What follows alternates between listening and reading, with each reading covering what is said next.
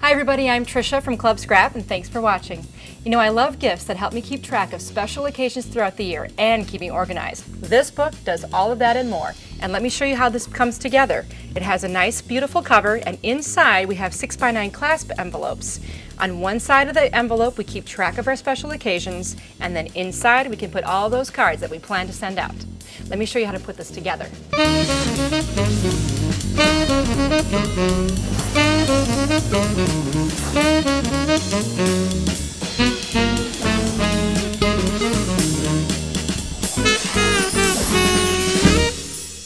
Now the first part of this book that we're going to make will be the accordion spine. In the past I've always had to fold the paper in half and in half again, and it was very difficult and challenging to make it accurate. And so let me introduce you to my new favorite tool, the Scor-it. Now the way this is set up is that it has this horizontal measuring grid right here that helps me know where to put my score lines. It has this non-slide surface here so my paper stays put, and it has this measuring rule right here. It's a blade, that's a blunt edged blade that helps me make the score line. And then it also has this little tool. And I love it because they've even thought to attach it to a ball chain, because if you're like me, you lose your stuff all the time, and this always stays attached to the tool. And it can attach to the right or the left side of the tool so that that can reflect which is my primary hand. When we're using the paper, we always work with the right side of the paper down. So I'm just going to turn it over, and my first score line needs to be at 3/4 of an inch. So with my measuring rule here, I'm just going to line up the paper so it's straight along the edge, and it's not going to move anywhere because it's stuck to the board. And I'm going to take the tool, and it has this little notch right here in the front. I'm going to engage the notch right into this little opening, and I'm going to push down. Now, the thickness of the paper will depend on how much pressure you need to put as you make the score lines. Now, just flip it over and continue. Now I'm going to engage and slide. Done. So you're going to continue making your score lines all the way down the edge of your paper, and each time making your score at 3/4 of an inch, which will produce the perfect accordion spine. So let me show you how that scored paper looks when we get it finished. Here it is. I'm not sure if you can see them, but all the score lines are in place and they're perfectly even. So when I go to make my accordion folds, it'll be a piece of cake. All I do is just fold on the line. What's great about this too is that the paper fibers don't break when you're making the score line, they just get moved around. So when the spine is complete, it looks just like this. And there it is. Now the next thing we're going to do is make a decorative embellishment for the front cover of our book. So once again, we're going to be using a paper. We're starting this time with just a plain paper, and this time I'm going to put it right in the center on my tool. I'll engage the tool and run it across, and what I'm doing at this point is making a decorative debossed grid of lines, and I'll explain more about that as we go. And the lines are 1 inch apart, so I'm just adding an embossed line at this point onto the paper, 1 inch apart, and I'll do that on the other side as well. Then I'll find the horizontal center of the paper, and I'm making a center line, sliding it down 1 inch, and you can see now what's happening is we're creating a 1 inch square on our paper. Let me show you how this paper will look when it's completely finished. At this point you can see all of the raised lines, and these happen to be on the wrong side of the paper, but let me show you how cool those raised lines actually look as a decorative element. I'm going to take an ink pad, and I'm going to rub the ink pad across the raised lines, and you can see how cool that looks as a decorative piece. Now, we are actually, for today's project, we're going to use the other side of the paper. Now it's right side up, and all the lines that are on here are indented or debossed. This time I'm going to take the ink pad, and I'm going to run it horizontally across the paper to highlight the edges of each of those squares that were created with those debossed lines.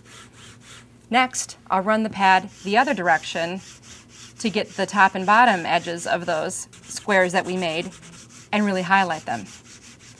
Another thing that you can do too with this faux mosaic tile look is add a stamped image. I'm going to add a pattern. When I add patterns with rubber stamps, I always stamp at an angle, so if I have any imperfections in my pattern, I don't have to worry about it looking a little off-center. So I'm making a line at an angle of these stamped images. When I begin my next row, I offset it like a brick pattern. Next, let's wrap the cover onto some mat board. So here I have my stiff mat board that's going to give me a nice sturdy cover, and then using good gluing technique, my goal is to not use too much, but to make sure I use enough. So I'll take some lines of glue, and I'm going to use my foam brush while I hold my mat board in midair and fan the glue out to the outer edges. Once this is thoroughly covered, all you simply need to do is center the piece of mat board onto that cover piece that you made earlier. Really, you can make this any size. It just sort of depends on what size envelope you would like to use. Make sure the paper bonds with the cover, and then we're going to miter the corners. In this case, you really want to make sure that when you cut the corners, you leave enough paper extending beyond the edge of the corner so that you'll be able to cover that corner well with the paper. Once you cut the corners, we'll use a bone folder to pre-fold our paper around the mat board. All right, now our flaps have been taught where they're going to live. We're going to start out by gluing our long flaps with the glue that already remains in the tip of the brush. In fact, I'm just going to get ahead of myself here a little bit and glue the other long flap, and then I'll put them into place. Okay, that bone folder is really going to help that flap bond with the mat board. And then I have this overhang right here, so I'm just going to take the tip of my finger and fold that in a bit so that when I put glue on my flap and turn the corner, I have a beautiful mitered corner that will look like professional made it. All right, now all 4 flaps have been wrapped around the mat board. If it is a little bit warped like this, it simply means there's moisture from the glue. As that dries, your cover will flatten out again, so don't worry about that. Now I'm going to use some magic mesh. I love this product because it comes in tons of different colors and sizes of weave. I happen to be using a roll that comes in 1 yard length, and it's 2.5 inches wide. So I'm just going to open some of this up, unroll it from the roll, and I can place it right on my project. And I love how it just adds a bit of dimension without adding bulk. And I can place this, if I happen to not like where I've placed it, I can just lift it back up again and then relocate it or position it exactly where I want it to be.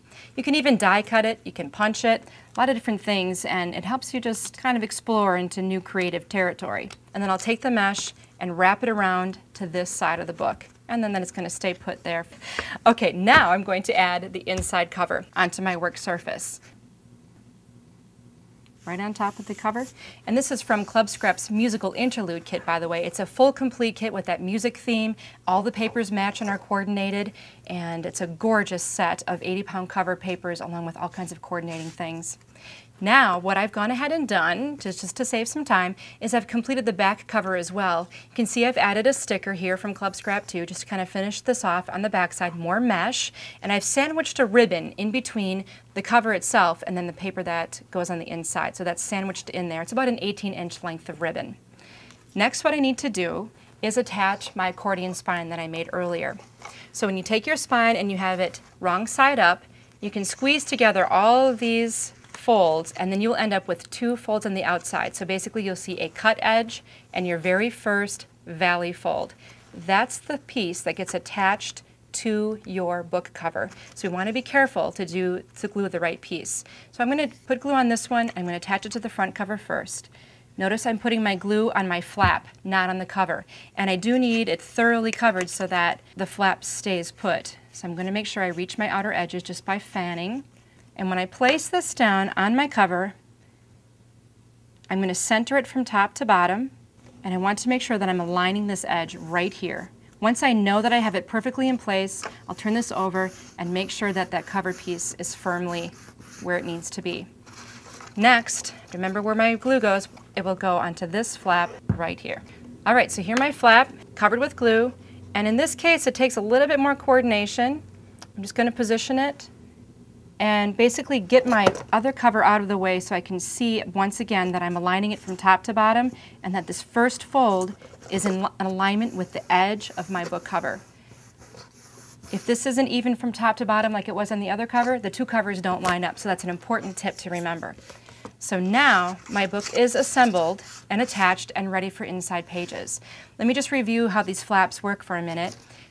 Your first page will be attached to the front side of a flap, and I like to attach my pages from the back to the front. So here's page 1, page 2, 3, 4, 5, and 6. That's how the pages will be attached. Only 1 page per flap. And I'm also going to attach the page so that the clasp is on the front. So let's make sure we put our glue. It will basically would have been the front of the envelope. Then I'm just going to drop the page down into the valley fold right here so it's lined up from bottom to top. And I always cut my accordion spine so that they're the same height as my pages. Then just press it into place And now my first page is completely attached. Then you will just fold this down and attach another page until you have all the envelopes attached in your book, and then it will be complete. Now, I talked earlier about putting your special occasion greeting cards into those pocket pages, so let me show you how you can use a Scor-it tool to make those as well. And now I have my Scor-it tool all set up in front of me so I can make a whole bunch of cards in a really short period of time with the help of this little gadget called the Stop Guide. It comes with the tool, and I'm making cards that are 5 1/4 inch square. So I'm going to actually attach this little guide right at 5 1/4 inches. I'll hold it in place with one hand, and I will secure it with the other. When it's nice and secure, I'm ready to make a whole bunch of cards. So I'm going to place my card onto the Scor-it right side down, and I'm going to just bring the corner in so it edges up with the Stop Guide and with the horizontal measuring grid. I'll take my tool and I'm going to make my score line. One of the things I did not know about score lines was that you want the debossed or indented portion of the score line to be on the outside of the card. That's why we always work with our paper face down. And now when I go to fold my card in half, it works perfectly. You can also make score lines on translucent paper, really fine thin paper, all the way up to 24-point chipboard. All you have to do is just make sure you use a little bit more pressure. So now that we have our cards, we can decorate them with magic mesh, and we have a whole stack of them right here that I've created. All of the cards were made in a snap with the help of my little Scor-it tool, and that decorative mesh gives me all of the embellishment that I was looking for on my cards without adding all the bulk.